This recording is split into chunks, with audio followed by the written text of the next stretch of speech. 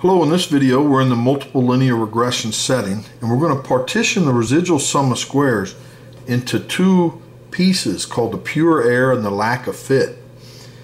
And then in the next video we'll develop a test based on that lack of fit sum of squares.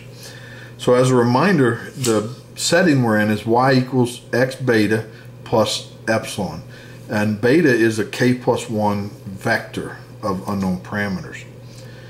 And I want to give like a brief illustration in simple linear regression setting and then kind of expand it to the multiple linear regression.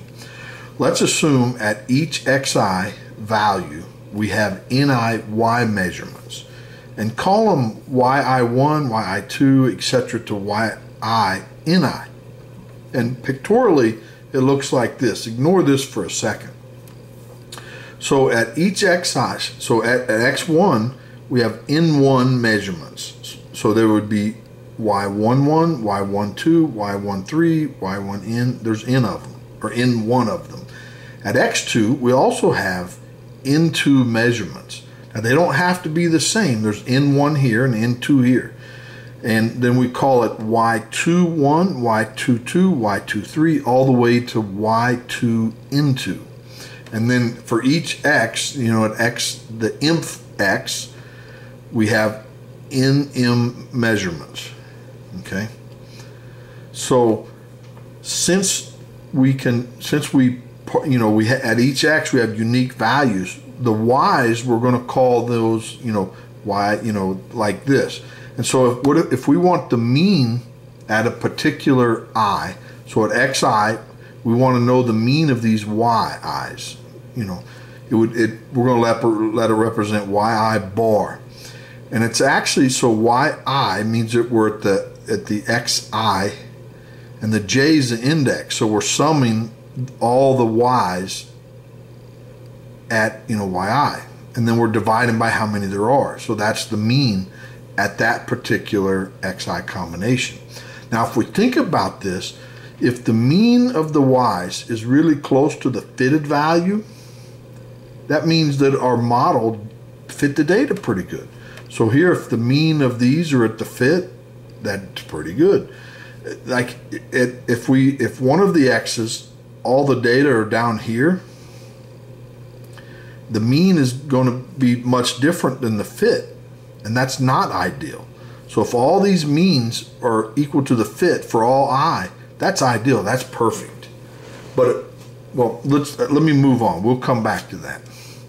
So notationally, the y vector, which is this one, and then I put a transpose so I can write it as a row, y11, y12, all the way to y1n1. So all those represent the y's here. And then the same fate for 2, y21, y22, all the way to y2n2. That are these. And then the same way for the mth x. Then what we do is we put those in a vector and just call it y1. So this is a n1 by 1 vector, and it contains all the data that's here. And then y2 and then ym. So this is how we're going to represent our y data, like this. Now the fitted data, we usually just represent it by y hat. So this is called the fit, the least squares equation. And this is a vector, an n1 by 1 vector of fitted values. Okay, but in our new notation, what's it going to look like? Okay, so normally we'd call it y1 hat, y2 hat, etc. And it's represented by x times beta. Right? So it'd be x times beta hat would be the fit. Okay, but this x, they have repeats. So the first n1 rows are all the same, right? That would correspond to something like this. Every value is the same, so every row is the same. So that means the column, the first column of ones, the second column is all the same, third column is all the same. And that goes, and then x2 represents this grouping. So all these x2 values are the same all the way, but this as a whole represents X, our design matrix. Now this is an N1 by K plus 1 vector. So when you take the first row times it, you get a value. Second row, they're all going to be the same, but it's this. And the X2 would be this all the way to XM. Now if we think about this, so this is an N1 by 1 matrix, or by K plus 1 matrix. This first row times this, we get a value. The second row times this, we get a value. It's the same, right?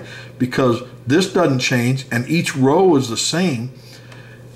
So it's it. So it's actually Y1, we're going to call it Y1 hat because they're all the same value. So this is a scalar. And then this is a vector of ones with dimension N1 by 1, right? Every value is the same. Same here. Every value here, we're just going to call Y2 hat, right? And this is a vector of ones of N2 by 1 vector of ones. So when that multiplies in, we get constants, and then the same one. So in, where say yi is a vector and ni by 1 vector of ones. So these are all constant, different values, right? Corresponding to this, y1 is different than y2, which is different than ym. Now let's first partition this using scalar notation. So here, the sum of squares residuals, in the past we've represented it like this. So it's the data fluctuating from the fitted value. We go from 1 to n. But there's a natural grouping here that if we look at this notation, so when I equals 1, then it's kind of like being here at this value. Then we're going to sum all the y, right, and subtract the fit. So that's that first group. And then when I is 2, it's like we're moving to this value, and then we're going to sum all those. So it's y2 1, y2 3, y2. We're summing over those, and we do that for all m points. Okay, so you may have to pause the video to make sure this sum is this sum, and it is. Now we're going to add 0 to this. We're going to add yi bar and subtract yi bar in this sum. Okay. Now next we want to multiply it out. So we're going to group them. This times this time, this group, and then this times that, and that times that. And that's what the next page is going to be. So we have the double sum. So that's that first group multiplied together, the second group, and then it's that times this times this, and we get this. And since they're scalars, we can rearrange them, and that's why we get 2 of them. Now, this right here is the data fluctuating around its mean at each I, and we call this the pure sum of squares pure error. Pure error. Now this one, there's no j index, right? So we're just adding the same value ni times. So it's really going to be ni times this, that's the sum. And then over here, there is no j in this, so we can take it out of that, this j summation, and we get this. And then if we look at this sum right here, it's actually 0. The sum of the yij minus yi, that ends up being 0. And I'll let you do that on your own. Well, then this right here is what we call the sum of the squares lack of fit. This is the sum of squares pure error. So we've partitioned the sum of squares residual into these 2 sums of squares. Now this lack of fit, remember we were saying that when the yi bar equals yi fit, this is going to be really close to 0. So this sum is going to be really close to 0. So the lack of fit is going to be really close to 0, right? And the pure error is going to dominate this partition, and it's going, and it's equal to the sum of squares residual. But if the mean is not close to the fit, then this is going to be a big number, which is indicative that, hey, our model really wasn't the correct model. And this sum of squares lack of fit is going to be big compared to the pure error. And anyway, in the next video, we're going to develop a test to see if this gets too big, meaning there's a lack of fit or not a lack of fit. Okay, but I want to derive this in matrix notation for mainly two reasons. It's going to end up in our distributional properties of these. It's going to make it way easier. And also, learning about like this block diagonal that I'm going to introduce and the way that it works is really going to help when we jump into design of experiments, because those design matrices and the projection matrices associated with them can be sort of crazy. And I think this is going to help train our brain into thinking like that. So let's let Ji be this matrix here. So where Yi is a vector of ones, but it has a length of Ni. So J1, this is going to be an N1 by 1 vector. And when you do this multiplication, you end up with an Ni by Ni matrix of all 1 over Ni. It's constant matrix. It's symmetric, ends up being idempotent. Then we want to introduce J star, and it's going to be block diagonal with J1, J2, all the way to Jm down its diagonal. So each one of these is a Ni by Ni matrix. But the whole matrix is N by N. It's an N by N matrix, because when you add up all those, we get N observations, which is, an N by N matrix. Okay. So now let's look at this. So J star is this. So it's a block diagonal with these matrices, and the rest is 0. And we want to pre-multiply Y. So this is a vector of, of Y1, Y2, Y3, all the way to Yn. But remember, this is also, so let's do that. So now when we think about this, there's N1, this is N1 by N1, the rest are zeros. So when we multiply that, we're only grabbing the first N1 Y values. And we're adding them up and dividing by N1. That's what this first row does. But the second row is the same. So we get the same value. The third row, all the way to the N1th row, we're adding and dividing by N minus 1. So we get Y1 bar. That's what we were calling Y1 bar. But so this is a constant vector, and every element is Y1 bar. And we do the same here. So this one here grabs, it's 0 here, 0 here. So it's only grabbing the next N2 values. Add them in and divide them by N minus 2, right? So we get, and each row is the same. So each value is going to be the same. So this is going to be Y2 bar, and it's constant for N2 times, and all the way to here. So next, another property is Ji Xi is actually to Xi. So remember, this Xi, I'm going to flash it back here, is created because every row is the same here. Every row is the same in this group, and every row is the same in this group. So when we multiply this out,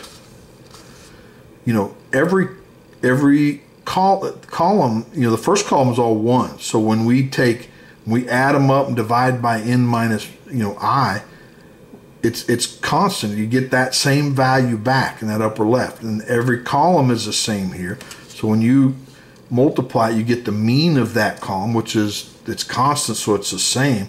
So when you do this multiplication, you get Xi back because every row is the same, and the first column has the same value in every position. Second column, every element's the same. That's why we get this.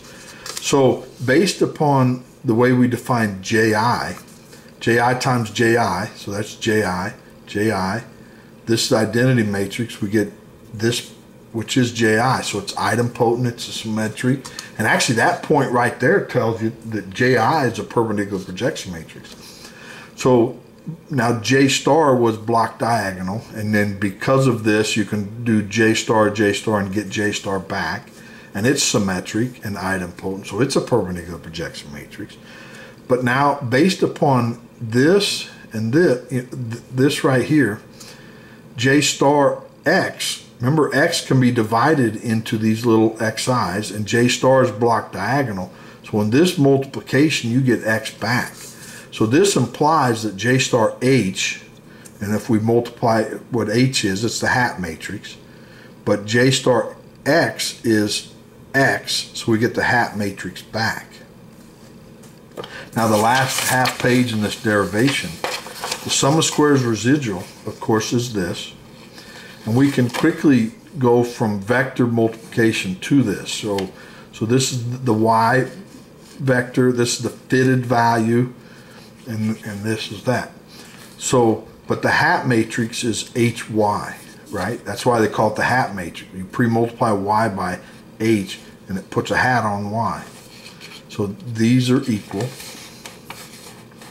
Now we're going to add 0 and add 0. So we're going to add and subtract the same quantity. Add and subtract the same quantity. Now when we multiply this out, we're going to this group times this group times this group, and then that times this and this times this, and we're going to get the following. So the first group, we get this. The second group, we get this, and then this times this and this times this, but they're scalars, so you can take the transpose and get the same thing. That's where this 2 comes out from, and that's this product. Now let's examine just this right here for a second. So if we right factor out of y and then take the transpose in, we get this. And same way here, we right factor out of y, and then we get what's left over is J star H. Now let's multiply this piece together, so we get I times J star, I times H, J times J, J star times H, we get this. But J star is J, so J minus J is 0. And here this is H minus H, which is 0. So this cross product goes away. And we're left with this. So we right factor out of y and then transpose it in. Right factor out of y. Here we do the same. Right factor out of y and transpose it in. Right factor out of y. We get this. Now each of these are symmetric, so when you take the transpose in, you get it back. And then when you multiply these together, they're idempotent. So you get that same matrix. Same here. Well, this is what we're calling sum of squares pure error. And this is sum of squares lack of fit. And this right here, identity, think of it as like y. And then when we multiplied y times j, we got those little constant vectors of the mean. So it's the data minus the mean. That's really what this represents. And then this is the mean minus the fitted value once you take all those in. And that's the sum of squares lack of fit. All right, well, that's all I have for this video. It's getting a little long. Now, we're interested in how big this sum of squares lack of fit is. And we're going to develop a test based to see if this lack of fit is too big or not. And that's the next video. Well, I hope you enjoyed that. I sure did. Please like the video and subscribe so you don't miss the next one. Thanks. Bye.